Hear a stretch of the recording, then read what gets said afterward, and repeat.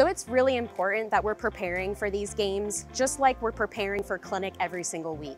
And our team is doing just that. So we are making sure that we know exactly what that schedule is for the week, what supplies we need, how to make sure we're providing the best access to our athletes, and really just overall making sure that they don't have to worry about what's going on with their medical care that week, and they can really just have a fun time. What does it mean to be the official medical team for the upcoming USA Games, Carlos? I think for Orlando Health, the biggest thing is it's a tremendous honor to be able to support the athletes, support the games. This is a huge event, and being able to provide the medical care and support for these athletes is a tremendous honor and a great opportunity for us. And you know, we don't want to just be here and now during the games. We want to think about them in the future too. How can we best serve our community? And we want to think about all people, all hazards, everything. We don't want to just be exclusive to one area or another. So these games and our involvement really going to help us with clinical care to individuals with unique abilities in the future.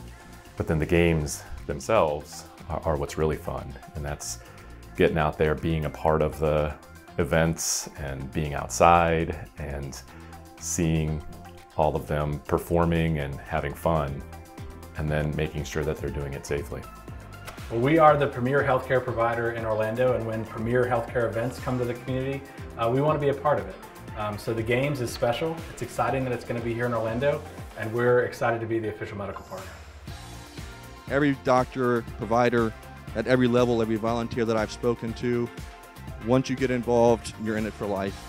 There's a few times in one's career where opportunities like this arise, where you have the ability to take care of athletes with unique abilities, and it's a very rewarding experience and professionally challenging, and these are things that you don't want to pass by as they come along.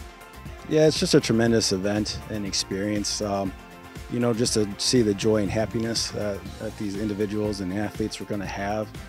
It's going to be a lot of work and it's going to be difficult, but just seeing the happiness and joy is going to make it worthwhile. We want to pass along a big thank you to the staff at Orlando Health for all of your work leading up to the 2022 Special Olympics USA Games. We are grateful for your work for athletes in our community. We're so excited for how our partnership is bringing this community together, all the incredible work you're doing on Special Olympics. We can't wait for June, so keep charging on and know your Knights are grateful for all that you do.